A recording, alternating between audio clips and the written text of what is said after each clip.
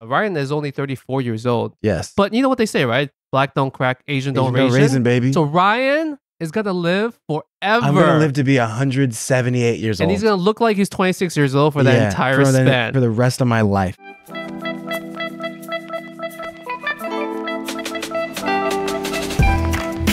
Welcome to The Worst Asian Podcast, where a couple Asian American millennials give you our shitty opinions on all things Asian. My name is Lingjie, and I guess I'll get the elephant out of the room, or I should talk about the elephant that's not in the room. Ben did not lose a lot of weight and suddenly turn into a beautiful Blasian man. Yeah. He did not. This is a very sudden interview, so I couldn't get Ben's scheduling correct. As you guys probably know, Ben got a very not easy schedule, so there was no way I could get him to come within like 12 hours notice or something. But I'm not alone, so you're not going to be listening to me talking to myself this entire time. I am very glad to be accompanied by someone here who is also 6'2", 6'3", I should say. 6'3". So we're just exchanging one six footer for another 6-footer. So I'm going to bring him right in.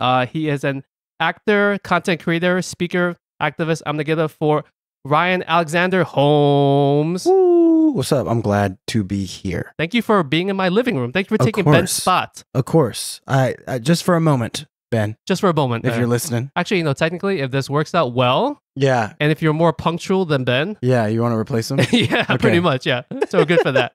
How you doing, man? I'm good, man. How are you? I'm doing good. You're down in Flushing now, and you were telling me before this is your first time visiting Flushing. Yeah. So I'm going to put you on the hot seat. What are your initial thoughts on Flushing? Flushing was amazing. I stepped off the 7 train and I was like, because I used to live in China. And so I was like, whoa, am I in China or am I in New York? It felt like China, right? It felt like China. The smells, the people. The languages, the noises. Languages, you're hearing Mandarin and I think mostly Mandarin in Queens, in right? Flushing, it's mainly Mandarin. In the Chinatown that's in Manhattan, you hear a lot more Cantonese. Yeah. So here, when you step up, it's mainly Mandarin. Yeah, it felt like home. It smelled like home. Like I was like, oh, I've returned to the homeland. That's a compliment. That is the smell is a compliment. It's crazy because the smell is like not necessarily good, but it's homey. It smells like home. Nostalgic. It gives you the vibes of like being with your own people. Yeah, and anybody else who doesn't know that smell, would be like, oh. But I used to have the same argument with Ben about the smells when the H Mart in like a Chinese supermarket. Oh, like a H Mart is very immaculate. Yes, and like their smells, and they must have like purifiers near their seafood section. It's fancy Korean. Korean people just smell better, right? Yeah, maybe Korean seafood also smells better. But it's a certain aesthetic of Korea. That's true too. You know what I mean? Yeah. Like 99 Ranch is my jam. Is it? I'm choosing 99 Ranch over everything always. So okay. Yeah. I was gonna get to that later, but just a quick question. So you're from California, right? Yeah. We have here on the East Coast, we have less, I guess, chain Chinese supermarkets, but you guys have a 99 Ranch, which is like kind of like as close to an H Mart equivalent as you would get over there, right? Yeah, in the Chinese community, like the Chinese version. Yeah. Is there like smaller, more local Chinese supermarkets? Or there is, but are they as large and to the scale of a 99 Ranch? Some of them are, but I don't really go to them that often. Why? Because like, man, 99 Ranch is like, I grew up on that. Like I would go there every weekend with my grandma and my mom. Okay. Every single weekend. That's the vibe you had. That's you know what I mean? Yeah, so it's just like, it is like a second home to me. Fair enough. Flushing felt that way when you first got over here, right? Flushing felt, because I used to live in the Bay because I went to Berkeley undergrad. So I was in San Francisco, Chinatown a lot. My brother still lives there. Okay. And so like it reminded me of the compactness and the sort of tall buildings. The density of it reminded me of San Francisco, Chinatown. And then when you step into the establishments, you're like, oh, this is like different. This is not like San Francisco, Chinatown. It's the exterior reminds you of an old school Chinatown. Yeah. But the interior on a lot of places have been modernized. And you were saying it was like an art museum at a boba shop kind of? Yeah, well, you get a lot of mainland Chinese chains who are fancy setting up shop. Very fancy. And so, but what I say it's not like Chinatown in San Francisco is because it's not for tourists at all. This is for Chinese people. Yeah. And that's it's for Chinese tourists. Okay, but still for Chinese. Yes, for Chinese. Like, you go into stores and no one's speaking English at all. Yep. And you'll see foreigners walk. Not even foreigners. They're like maybe Queens natives, but other parts of Queens, other New Yorkers that aren't Chinese will walk in and sort of feel lost. Yeah. And I'm like, this is exactly what I want. You want the foreigners to feel lost. I want you to feel lost. You want them here, to feel lost. so you don't try to take over the space. Okay. But I do feel like, because I've been to San Francisco's Chinatown, and there's as much history as that Chinatown has. Yeah, I do feel like it needs like an injection of money or like something there, right? Because like it is losing a lot of stuff, and I don't. Yeah. Because the plus side about here in Flushing is that stuff gets turned over for better or worse, so that you do see like the old stuff, obviously, but there's a new injection of different things. Yes. Whether you like it or not, right? Yes. It's lively. It's lively always, and it's packed. It's so packed. You came on a Monday afternoon at 1 o'clock. Yeah, and I was like, damn, like I don't even know anywhere in LA that's that packed. Like, period. You can imagine how bad it gets on a Friday night or a Saturday night when it's good weather. You're just like crowded and can't It's crazy. walk. Yeah. Well, that's the reason why there's 4 boba shops per block, because it gets that crowded that you need the 4 boba shops. Yeah, exactly. Well, boba's in right now. It is very in. Yeah. Okay, let's talk a little bit about you and your background. For those that are not for those that are not watching on YouTube, you can't see what Ryan looks like right now. So I guess you can have some imagination about what he looks like appearance-wise and everything. So you want to give me some background on who you are and what you do? Because you call yourself 100% Chinese and 100% black, right? What exactly does that mean? Where does that come from, that idea, that belief? So my mom is from Taiwan, grandparents from China, so 100% Chinese. I'm there. So my mom is Chinese. My dad is African American from the South. Yeah. But I define myself as 100% both, because if I don't define myself, especially in America, for myself, then society will do that for you. Yeah. And I think, if you grow up in America as a minority, you realize that. Of course, yeah. Like, you have to define who you are culturally, or the society will push you into a category or a stereotype of the category. Yeah, box you in. And so I talk about that a lot. I also say, don't be fooled by my Puerto Rican looking exterior. It's not that I don't look Asian. Yo, dude, you've just never seen an Asian like me before. I always say that. You take a black guy, you take a Chinese person, you put them together, and you get a Puerto Rican kid. A Puerto Rican, Dominican, Brazilian. It's very interesting. Like, or Hawaiian, Polynesian person sometimes too. Yeah. Or Cuban. Like, when I'm walking around in like certain boroughs in New York, they'll speak Spanish to me. Yeah, I can see that. I'm just like, oh, thank you for thinking I'm one of you. I feel welcome, but I don't know anything that you're saying.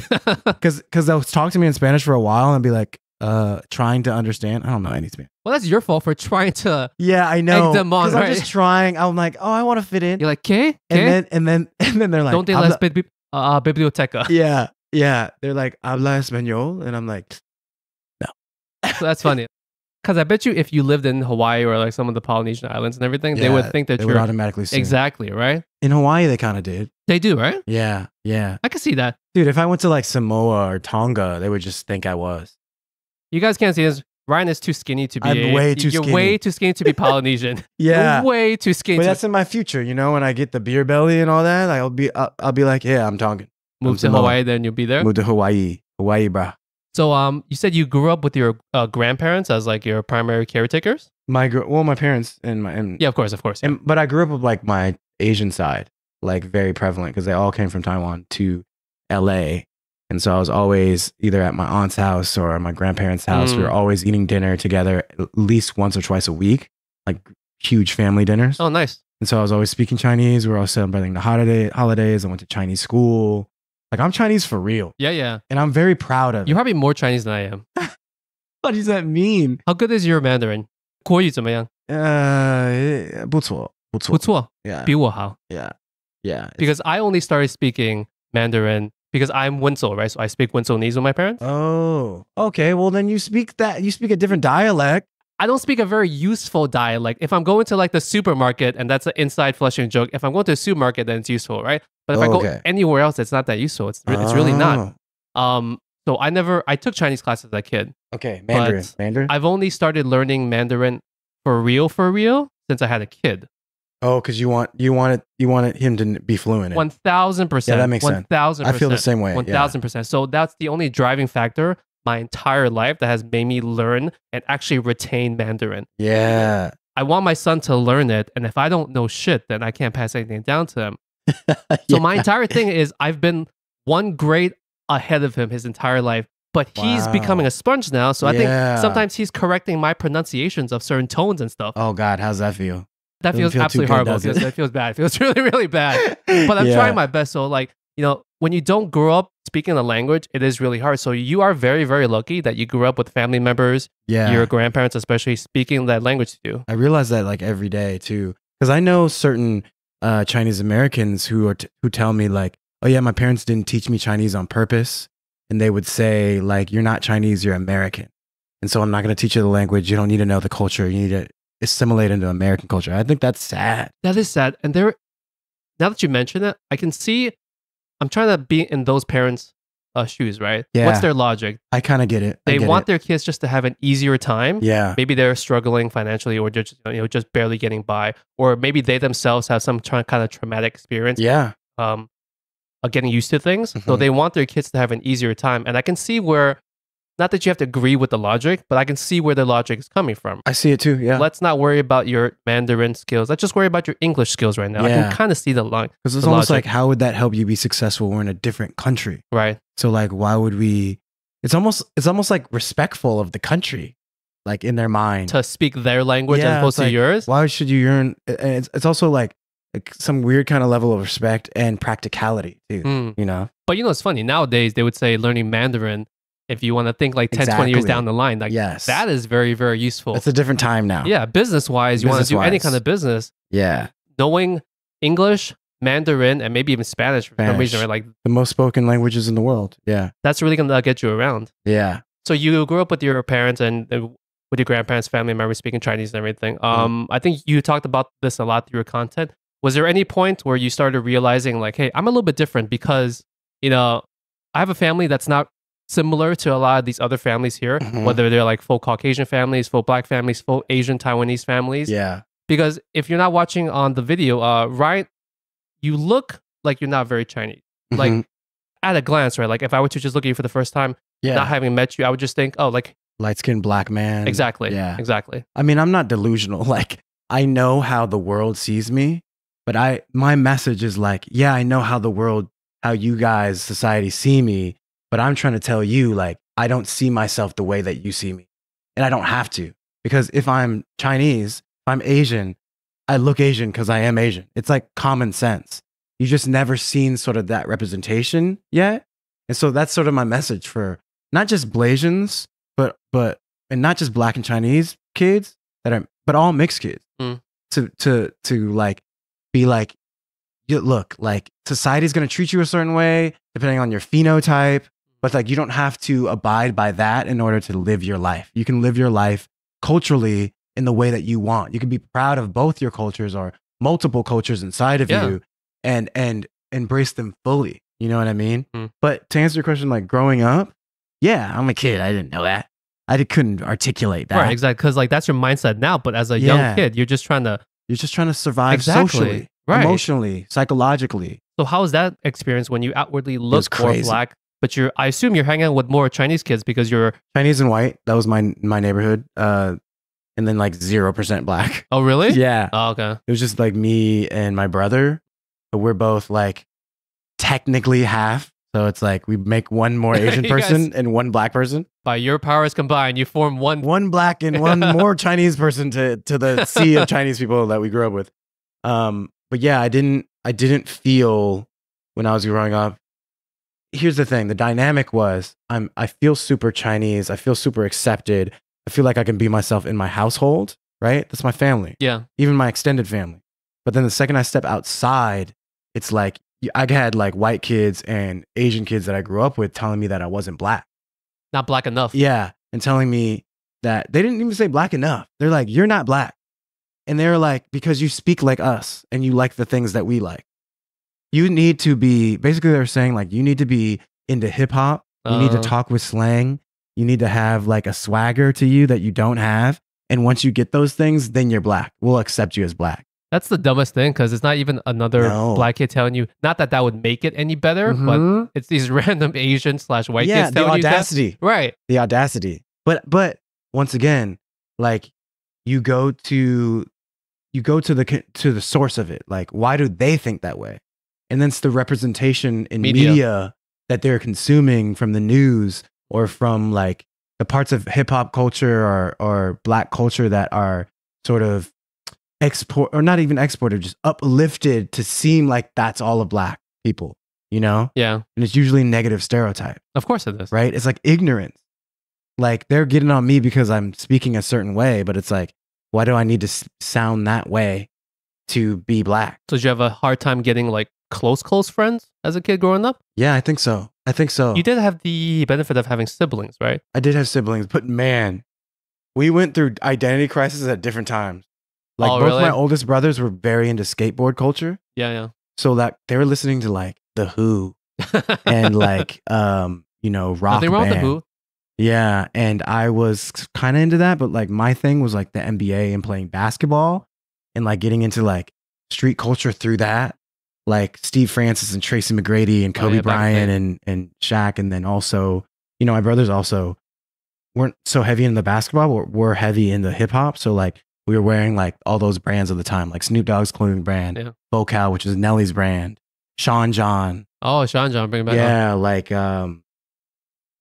Fat Farm, you know what I mean? But we didn't have anyone to share it with because we it were was the just only, you two kids, right? We were the only kids. We were the only like black kids in the neighborhood. That's hard because as a kid, usually you're choosing like a certain thing to latch onto when other kids around you are also latching onto the same thing. Yes. So that must have been weird because you said there were no other black kids around, right? So it's just the two of you. But the thing is, like, I'm really happy that I had that experience because I ingested so many different cultures. Like, I still listen to NSYNC and Backstreet Boys. Yeah, I still good. did that.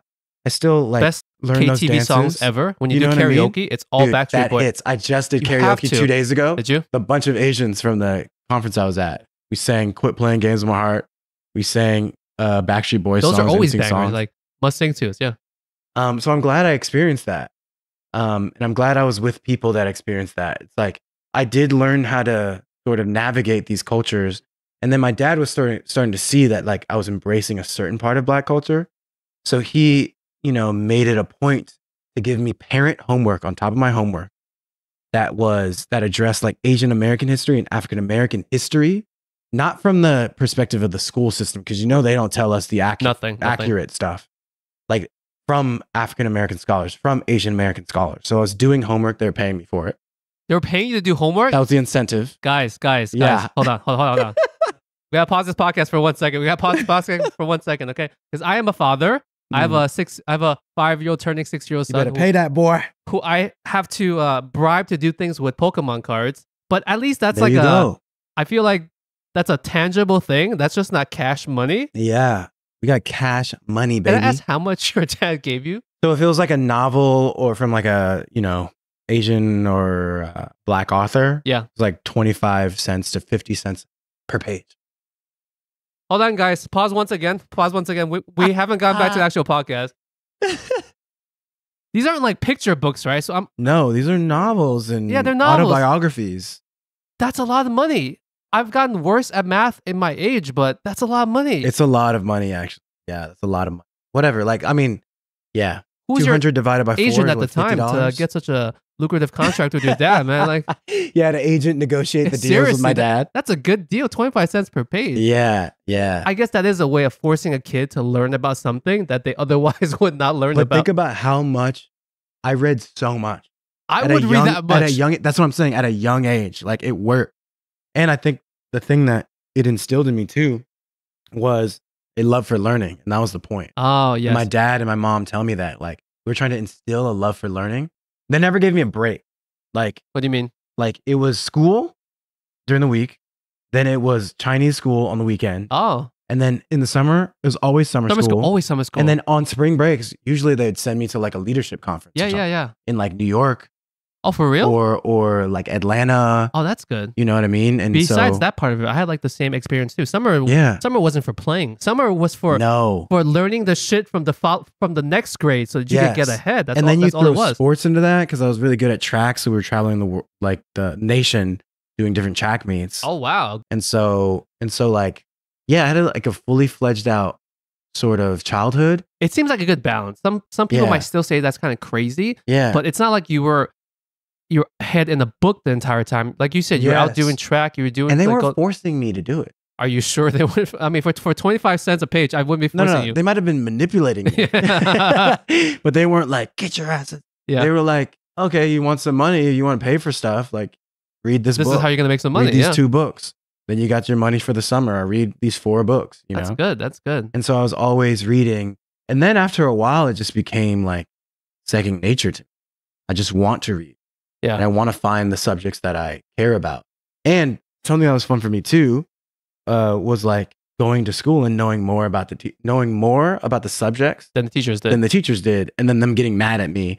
And then them saying I'm disrespectful. And then my dad coming to the principal's office. Oh, did that actually happen? Yeah. And being like, no, leave my kid alone. Like, he actually is not being disrespectful. It's just like, he knows certain things that these teachers don't know, and they're mad about it. Like, so back off my kid. And if I didn't have parents that were like that, I could see the system sort of making me think lesser of myself. That's true. But like, we got what we wanted out of the school systems because they were traditional and we were kind of in a conservative environment. Okay. Like, if I didn't have my parents to protect me. Another thing, dude, is they tried to put me and my brother in special ed classes as soon as we got to that school district. They labeled me slow, and they labeled my brother disruptive. Huh. And so they're like, how would they do that when you just got to the school? Or is it like they would do report from your past? No, it was just a report after like weeks of being there. Oh, okay. So after a couple weeks, I mean? they said you should switch. And my dad's like, no, we're not doing that. Oh, it was voluntary. Huh? What do you mean? It was voluntary. Like they were asking you. Oh, no, it was voluntary, but they still took us out of class and placed that. And the only way my parents found out was like, I was like, yeah, I'm in a special class. You're like, special class? And it's really easy. And I think I'm a genius. And so they came to school and they're like, what is this special class? It's like, oh no, this is a special class. Special class. And they're like, you're not doing this to my kid. You know? That's ridiculous that they wouldn't tell the parents about it.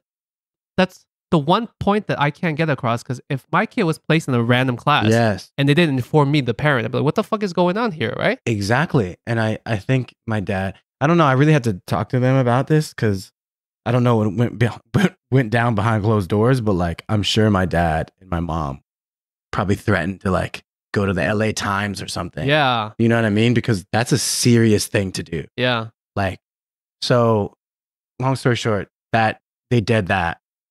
Me and my brother get all A's. Okay. You know what I mean? And get everything class that we need out of that system, because we definitely had teachers who definitely were prejudiced. Mm.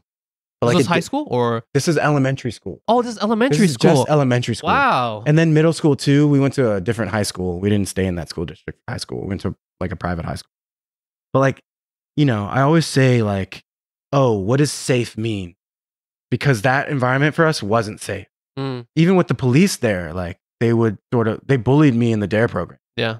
And they would single, you know, my brothers out when we were just in the neighborhood skateboarding or playing you guys basketball. look different. Yeah. Because we're different. Because you only kids that look that way. So I'm like, was it safe? I don't know. Like, if my parents didn't have that talk with me about like, hey, Ryan, you guys are different. Yeah.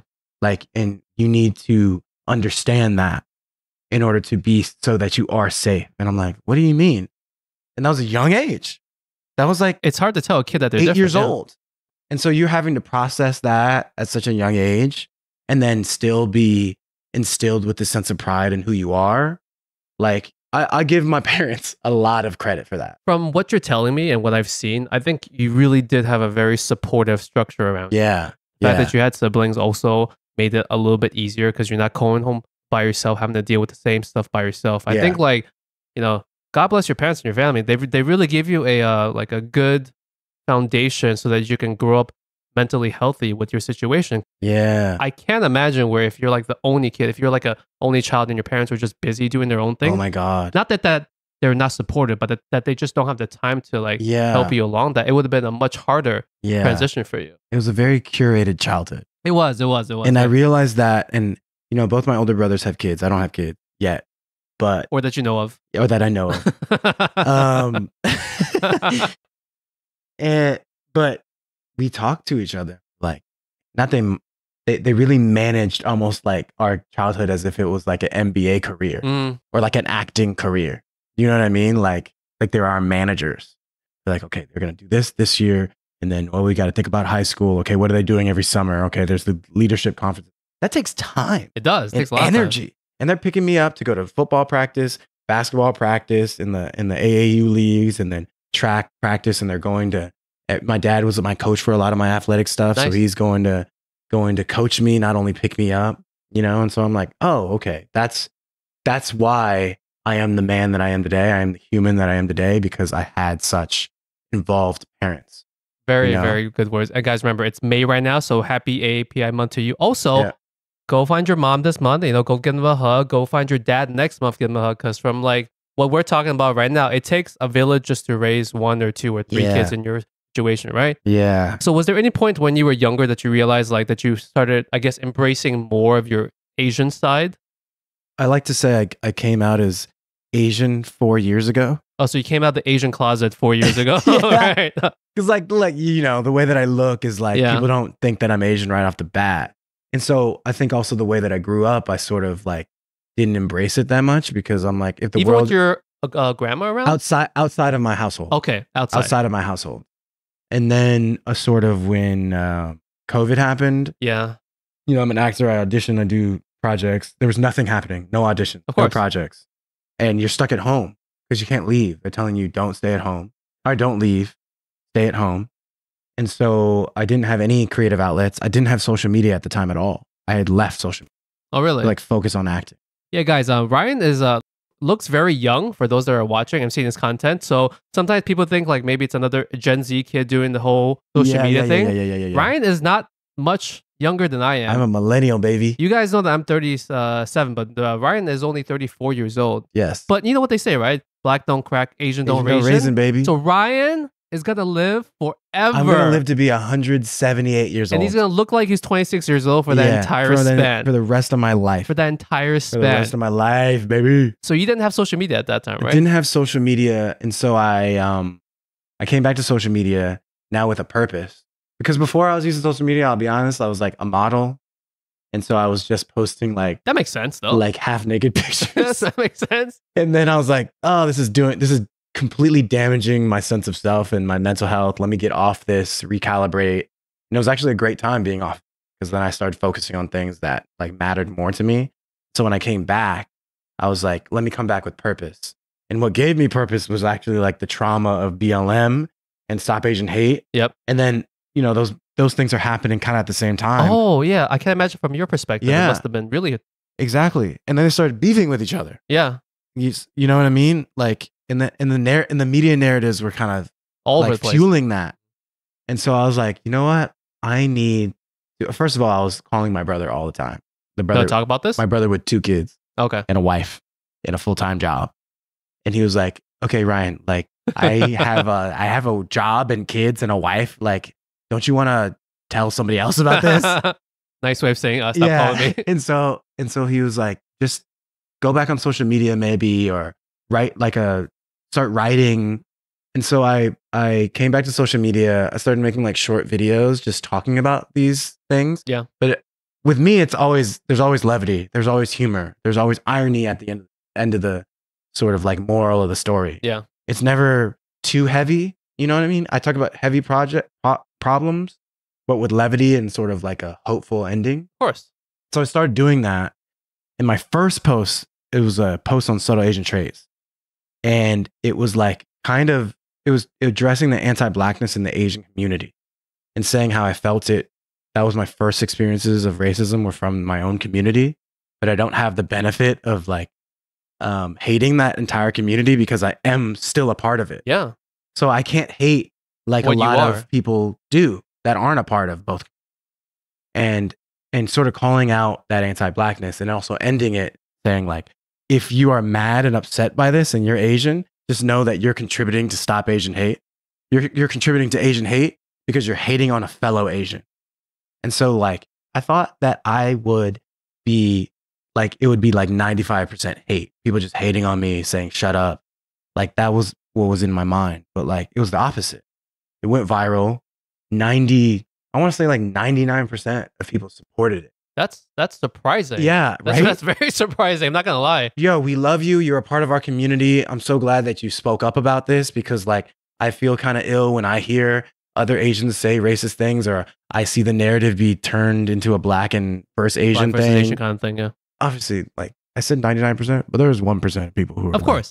There's always a shut couple up, trolls monkey, there. Yeah. and shut up, eat your banana. Like, and to me, I was like, oh, wow, though, but 99% support? It changed my viewpoint of what the Asian community actually felt. That's when the Asian closet door creaked open a little bit. Creaked open, and I came out the closet. Came out the closet. Asian closet. And I was like, let me like start talking more about this. And maybe there is like a not just an audience, but maybe there is like a platform for me to speak about this, because this is very near and dear to my heart, because like I said, I'm Asian for real. You know, it's funny. It's not like you suddenly decided to learn Chinese 4 years ago, or like to do these Asian Chinese things 4 years ago. You've always been doing that your entire life. Yeah. But you just never outwardly spoke about it outside of your core nexus of family and friends, right? Yeah. Okay. And in my mind, I thought that no one cared. Like, why would anyone care? And what's crazy to me is the fact that, like, you know, I'm speaking at conferences. Could you have seen that? Because you're in New York right now, because you just spoke at TAF. I just spoke at TAF, and I think first of all, people are confused, right? Because to them, I don't look Chinese. I don't look like I would be able to speak the language or know so many idiosyncrasies, or, you know, these very, very fine-tuned things about Chinese and Asian culture. But also, like, I don't come at any issues with aggressiveness or animosity. I'm always considering the source. Yeah. There's always levity. There's always humor to be found. Always humor. Humor is the best. There's always humor to be found. Avenue that I've learned to like get a real serious point. Yes. Right? Not everyone's going to take you, whether you're speaking calmly and seriously and openly about something, but humor is one thing that can penetrate almost any barrier that someone puts up. Because no one really wants to hear a lecture either. No one does, right? It's boring. It is. Yeah. But if you can get the similar point across through like a much more acceptable medium, like humor, comedy, something like that, right? Or just with a tone of humor, then I think that always works so much better. You know, something that took a huge burden off my shoulder was just like, I don't have to like do that. I don't have to lecture or talk about deep things. I can literally just show people. I could just show my family. Yeah. And how we joke and laugh, get along, experience both cultures so easily. So there's such a synchronicity in our family, and people are surprised by that. Yeah. And I'm surprised that people are surprised by that. Do people expect your family just to be like a conflicted cultural mess or something just because it's so different? I think they just don't imagine the fact that we could get along. Because some people see my family interacting and they'll be like, how do you guys get along so well? I'm just like, what do you mean? Family. How are you not supposed to? We love each other. Yeah, it's dad, mom, it's siblings, it's all that because stuff, in right? their mind, they've been so conditioned to see like black people not getting along with Asian. Right. And so one of my messages too is just like, yo, is that how you really feel, or have you been conditioned to think that way? You know? Because that's a lot. Like a lot of people are subconsciously wired to think like, there's nothing that I can agree with that black person or that Asian person or that Hispanic person or that foreigner, because we're different and they all think this way, because you're conditioned by stereotypes. Of course, yeah. And I think something that I've learned by embracing myself fully, both my cultures, and understanding that we're not so different, is that it's brought me closer to my own humanity and my own core values as a human, so that I can sort of look at anybody and not judge them for like what I think they are or what I think their culture means about them. I'm like, no, let me talk to this person as a human. Yeah, you know he's still a person at the end of the day, right? And I think that's sort of the lesson for everybody.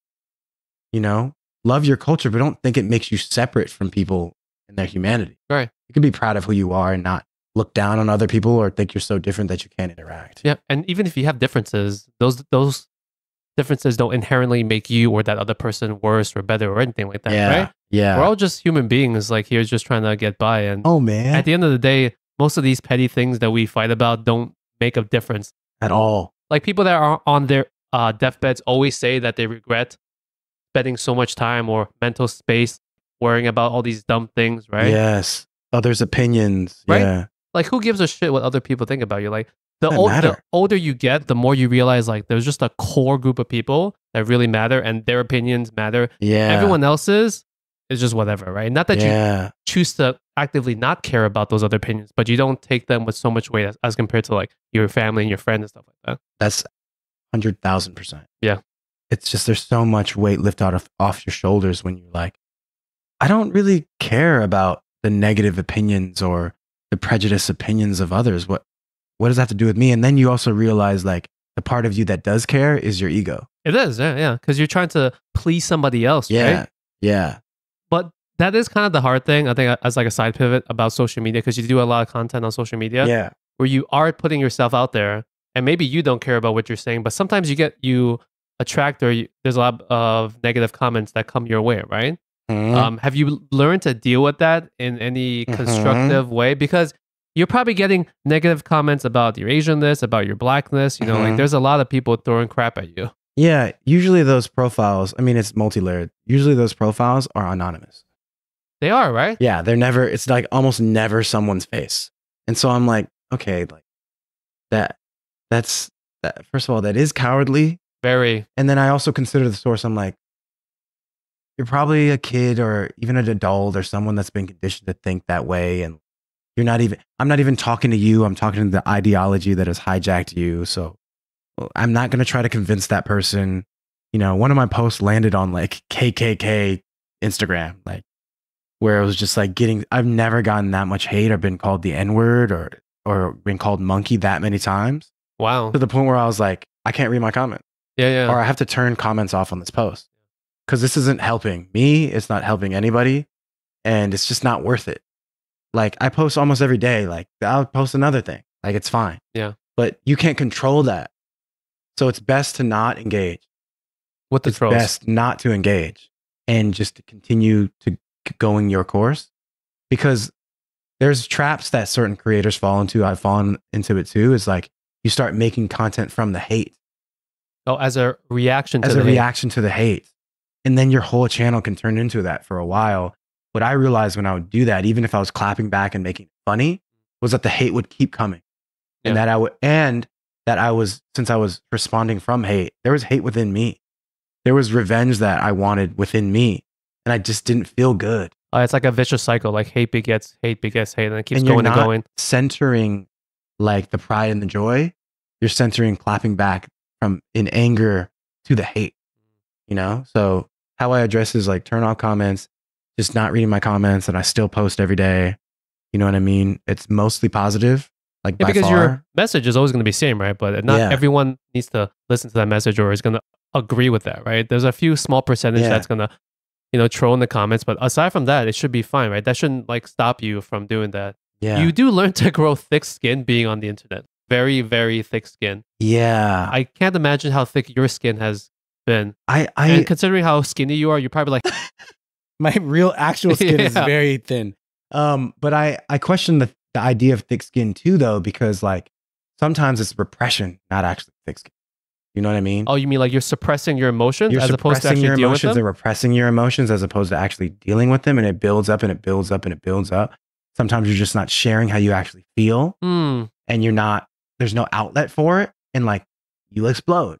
So it's okay to react to the racism? I'm not saying that. I'm just saying like you still have to deal with it in your own way, like heal from it. You're saying not to ignore it, but to deal with it, whether it's privately. You can ignore it if you just never see it, but like if you see it, it's coming in. It is. And you need a filtration system. Like you need to do self-work in order for that to hit you and it not to like do things. There's a lot of social media stars who have like mental problems because they don't have a system to deal with like all that's coming in. Yeah. You know what I mean? It's tough to put yourself out there. It really is. Especially if you have a message that can attract a lot of hate. Yeah. It is really tough to put yourself out there so consistently, which is why extra props to you for constantly being like a positive light. I follow your social media specifically for your grandma, by the way. Not for you. Yeah. For your grandma. What everyone says. Just your grandma. I get it. She's a star. Once she leaves, she's the true star. I'm going to unfollow you. Yeah. So just be ready, okay? We need more grandma content at least like once a week or once every couple weeks. Otherwise, I'm going to unfollow you. So many people say that. They're like, oh, I love your grandma. I'm like, she's the star, isn't she? She is the star. It's not me. You don't follow. You don't follow me for me. You follow me for her. I get it. What is your relationship with she's Taiwanese or from mainland China? She's from mainland. She's from Shanghai. Yeah. How close is your bond with her? We're very close. I mean, she like raised me, you know? I mean, my parents raised me, obviously, but like she was always there. Picking my butter. Same household? wipe my booty. No, but we all lived in the same area. Okay. So I was always there, and my parents would drop me off there all the time as a kid. I spent a lot of time babysitting, right? Yeah. So we're really close, and she doesn't speak any English. So zero English? I gotta speak to her in Chinese. Oh, that's good. See, when someone has zero English, they can't even like default to chinglish. She speaks more English than she like actually does. You know what I mean? But like, she likes speaking to you. But she likes speaking to me in Chinese, and she kind of refuses to speak English, even though she can speak. She's been here for so long. Because as a parent, sometimes when you like open that door, then your kid takes it and they just start speaking all English. Because my son right now, he's at the age where he speaks English with his classmates, school obviously, right? And then at home, sometimes when there's like a noun that I don't know, I'll throw in some Chinglish as well.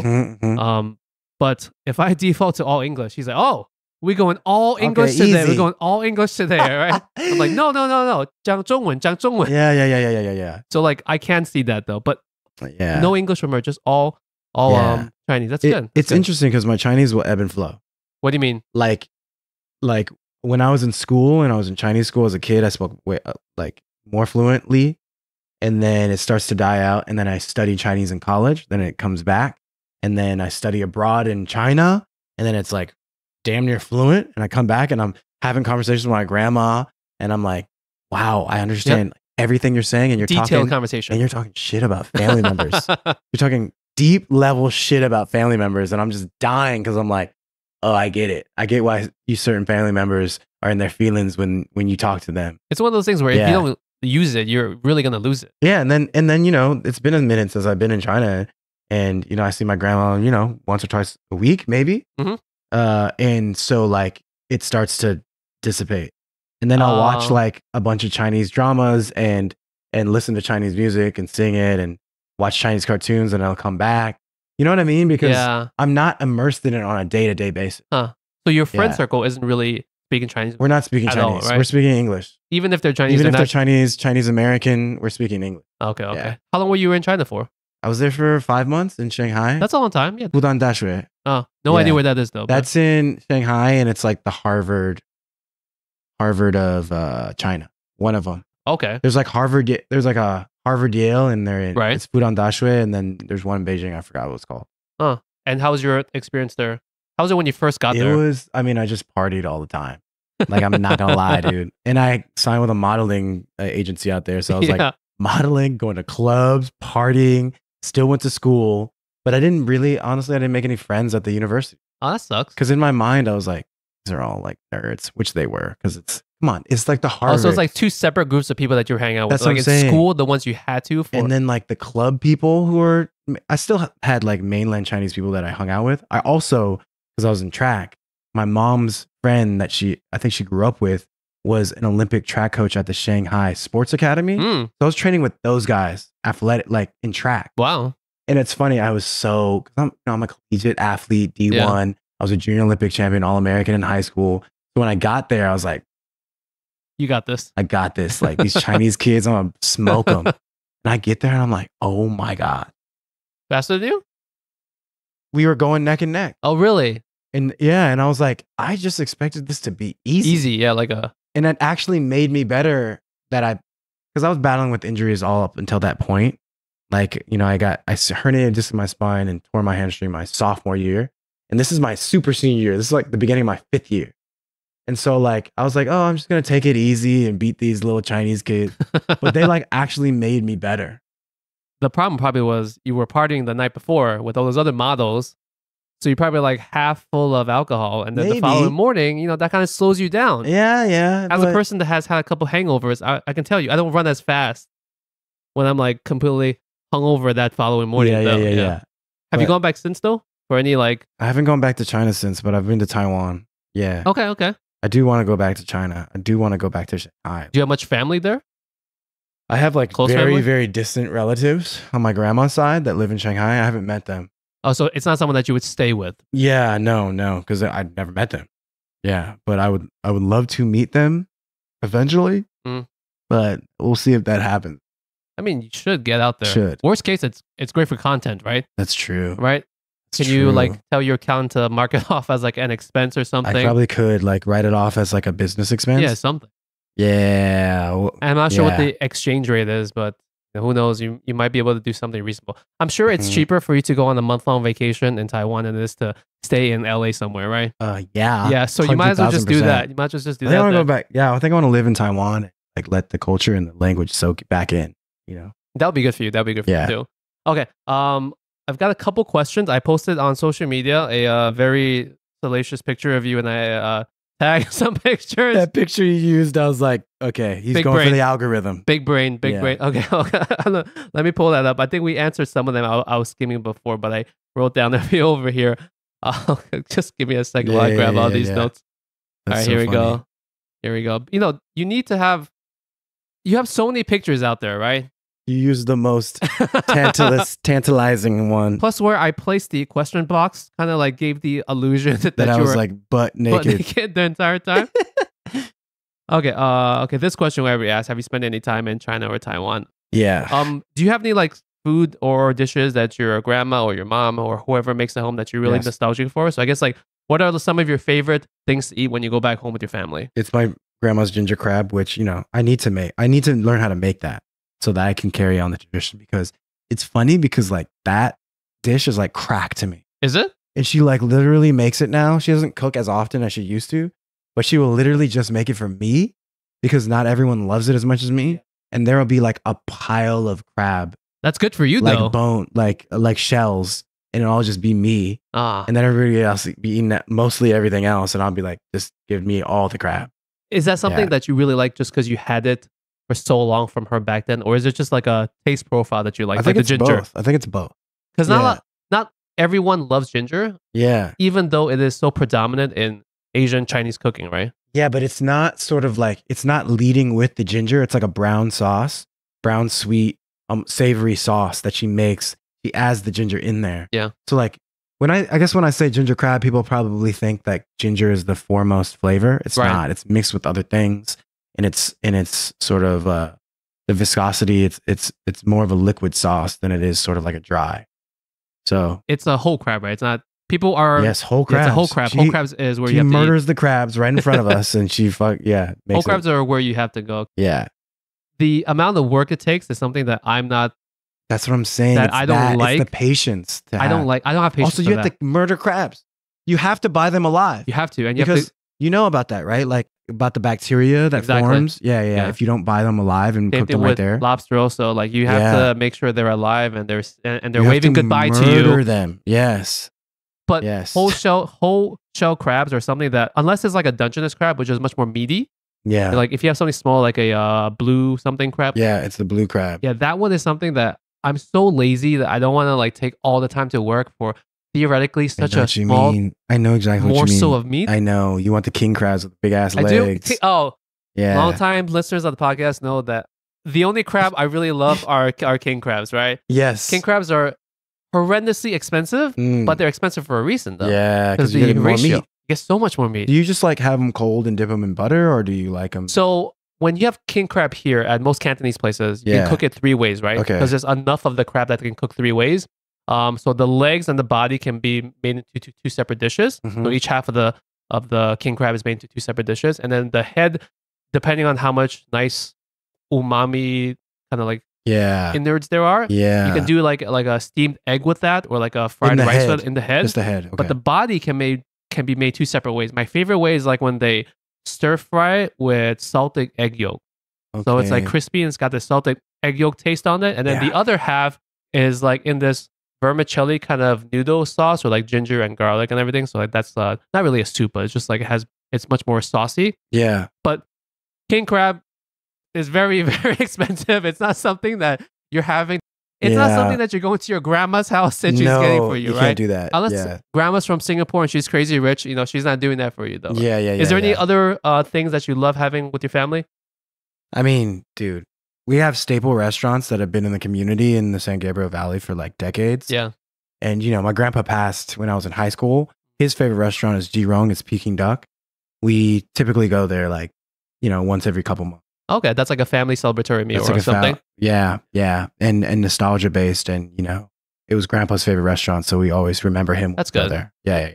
Chinese meals are always the best because this whole family banquet style. I think all cultures that do this banquet style thing, you're doing it correct. Yes. When you get like individual things, that's what I'm saying. It's so weird. It's weird because you can't try different things. Yeah. Right. Like, have you seen that video of those like the European white dudes? And then like one dude has a fish, just a boiled whole fish, whole fish, eating it by himself. I'm just like, dude, what are you doing? Or just fried rice by itself. By itself, I know you can't. I'm like, dude, you have to share. That's the beauty of Chinese banquet style eating, and I guess dim sum also, where you can have like so many various things and you're sharing. Yeah.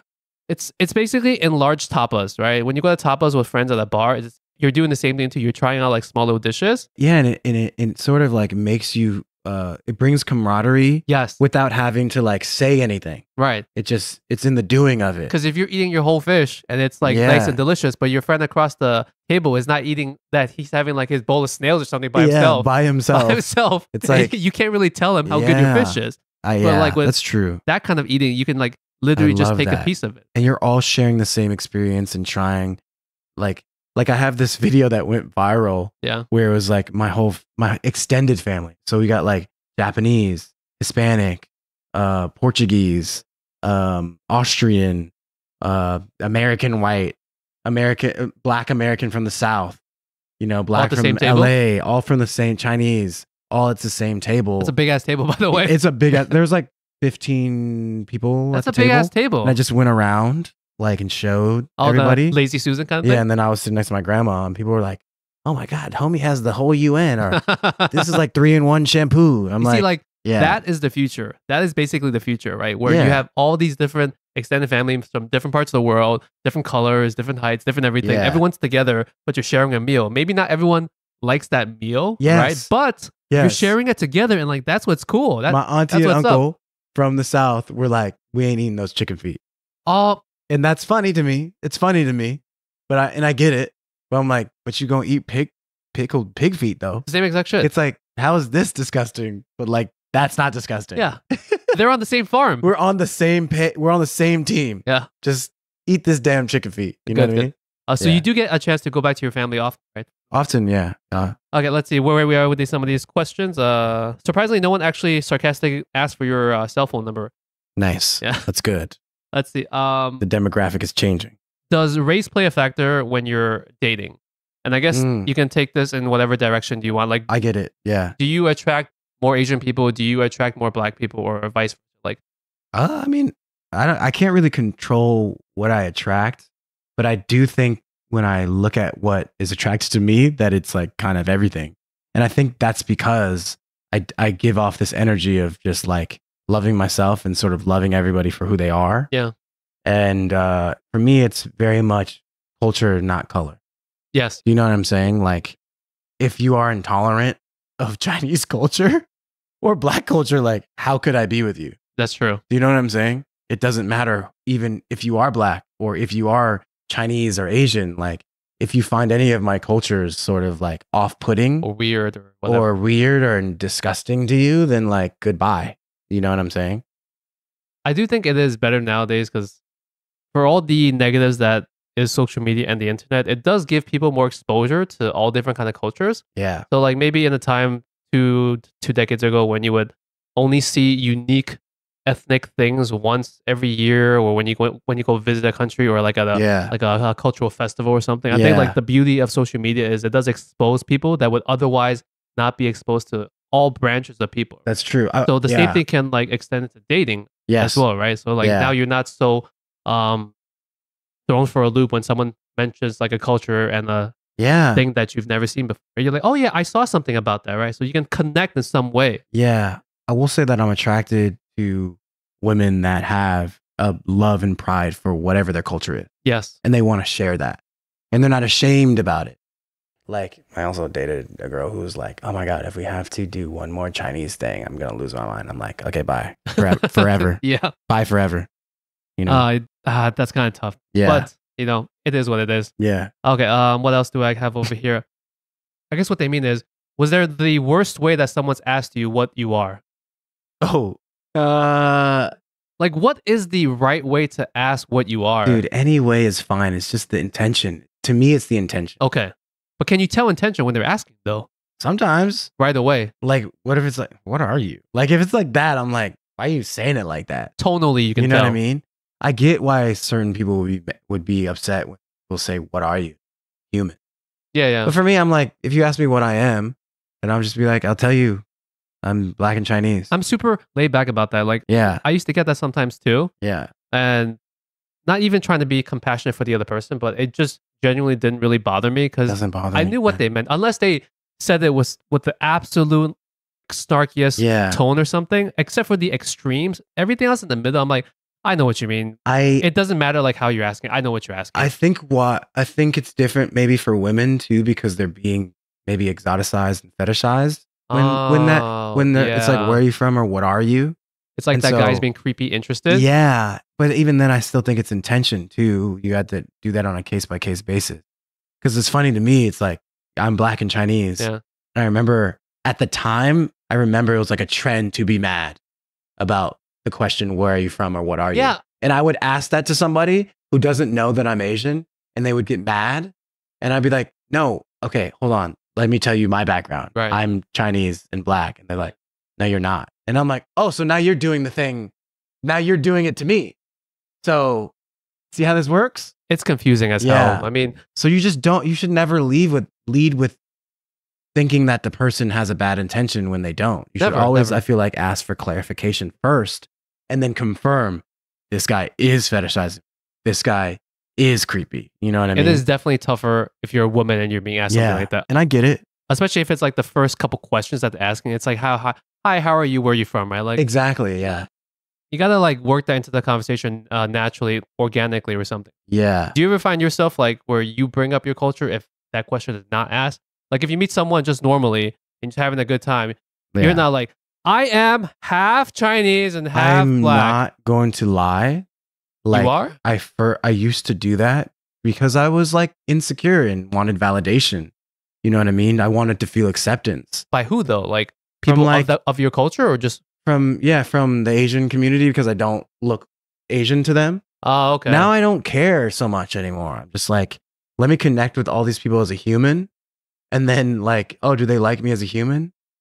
And then it's like, why would I need validation for someone who doesn't see me as a human? That's true. So first, care about like, their opinion. The culture is not first. The humanity is first. And it's like, if organically that starts to happen, or somebody else says that, it's like, oh, Ryan is also Chinese, then that's fine. But I don't need it for my sense of self-worth, which like I used to need that on. That's good. That's good. I would go into these spaces, and this is really interesting. I would go into Asian spaces and feel like I didn't belong. So in order to feel like I belong, I would try to get the validation from that Asian space. And then I wouldn't feel the belonging, but it was because I was already projecting that sense of non-belonging. Now, if I go into a space, I'm just like, I just belong. And so I'm just going to talk to people like they're human. And if people like actually see me as a human, then we already connect. Yeah. Then it's just the icing on the cake that I'm also. Right. The fact that you're half Chinese doesn't even matter at that point, right? And I realized that it was me. It wasn't the community. And for the longest time, I thought it was the community. And, you know, my isolated experiences of racism that I had as a child were also, were not helping, because I was projecting that pain onto the community too, when there are isolated incidents, right? They don't speak for the whole community. If I let them speak for the whole community, I am a racist. Like the racist people who are racist to me. Doing the same thing. So like I had to stop that cycle. And a part of that, stopping that cycle, was almost like begging for validation, right? And so, no, I just go into spaces and I'm just kind and courteous. And then you start to see people for who they really are. And then you make the decision. You know what I mean? Do I want to connect with these people or do I not want to? And you see the humanity of everybody, because you start to see how people are conditioned, right? Without even knowing what I am. And them seeing me as a human, I'm like, I want to connect with that person. Me seeing them, like, wait, they got kind of acting different now. They know I'm Chinese. You know what I'm saying? Oh, it's like they were mean at first, but now they're nice. You know, it's different if they just didn't know, and now they find a stronger bond because I'm. Have you had that happen though, where you're, let's say, whether you're vibing okay with someone or not vibing at all, and suddenly when you tell them that you are half Chinese, then it's like a switch goes off with them? I think now that I don't really put that at the forefront, I'm just connecting with people. They'll just be like, what? They'll ask the question.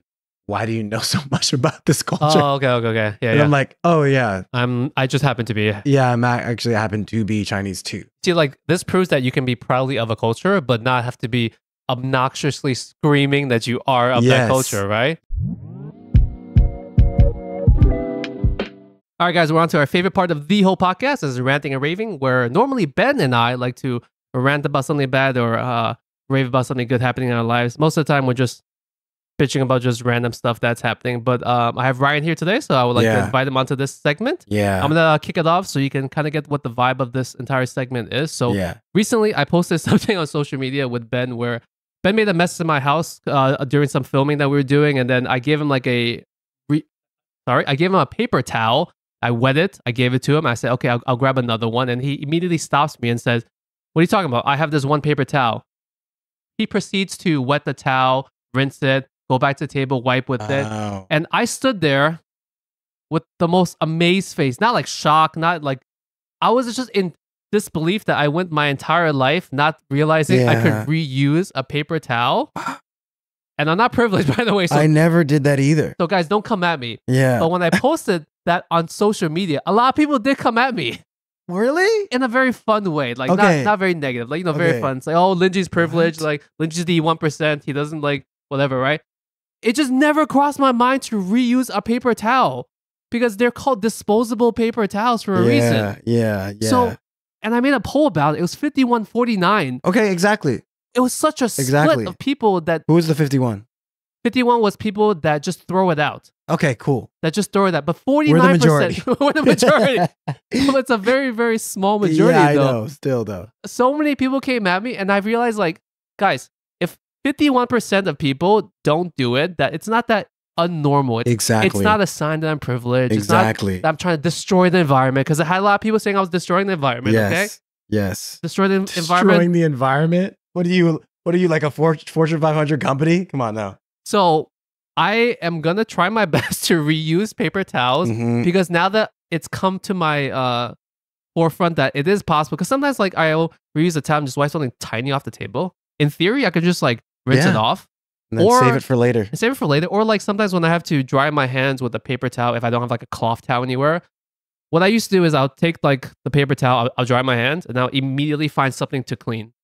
Like I'll just clean like the... Same. Right? Yeah. It's like, this... Like the microwave or something. Dude, I was just about to say the microwave door is a little bit dirty. Yeah. So you take that paper towel and just like wipe it. You do something on the counter or something. Just something random. Yeah, because you have the paper towel anyway. So we're not as privileged as people think. Fine. Okay, see, Ryan agrees with me. It's not so crazy though. Okay, so guys, get off my back. I know you're just teasing, so it's fun, but come on, guys. There we go. All right, Ryan, what do you have to rave about or to rant about this week? It's very relevant to what's happening right now.